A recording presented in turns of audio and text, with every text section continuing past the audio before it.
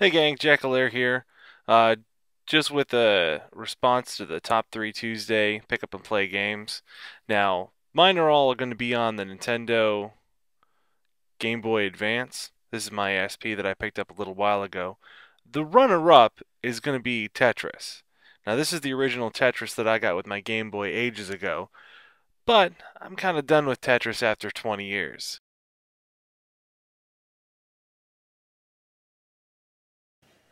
Number 3 on my list is Dig Dug.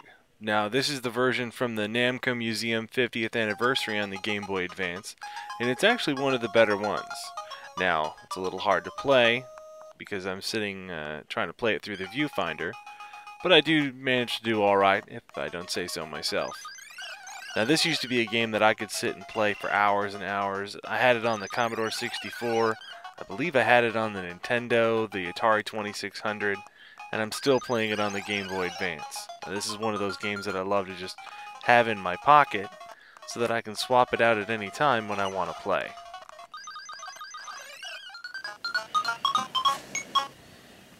Valkyrie, Wizard, Elf, Wizard Valkyrie, Warrior, Valkyrie. That's right. Number 2 on my list is none other than Gauntlet. Now, I could kind of cheat and say that you could put any one of the things from the series, except for Seven Sorrows, and I would play it forever. And that's kind of the whole point of the games. Now, I remember playing this game on roller skates. At the roller rink, we would go there for a field trip from school, and my friends and I would do nothing but play this game while standing on roller skates. It was the first time that we could play 4 players all together, and it was just amazing. That, and the guy talked to us. How cool is that? Number 1, and by far away the game that I have spent the most time, money, effort, probably not blood, maybe a little sweat depending on how hot it was in the room, is none other than Galaga. Now, I played this game in the arcade every chance that I got if I had any quarters in my pockets.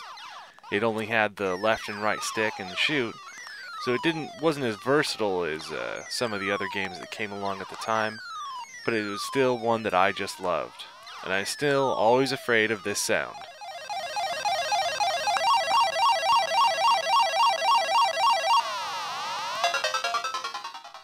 That's right, fighter captured. This was one of the first games where you could actually get your fighter captured, essentially losing a life, but then eventually shoot that guy and get him back.